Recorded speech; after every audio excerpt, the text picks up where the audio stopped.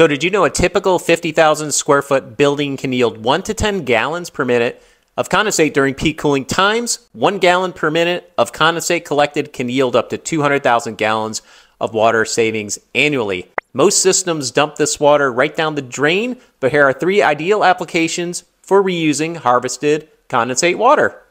Number 1, cooling tower makeup. So supplementing municipal makeup and evaporative cooling systems at 15 to 40 GPM yields a savings of up to 10,000 gallons per day. That's a lot of water. This is ideal for harvesting condensate as cooling tower water requirements typically coincide with the peak condensate production.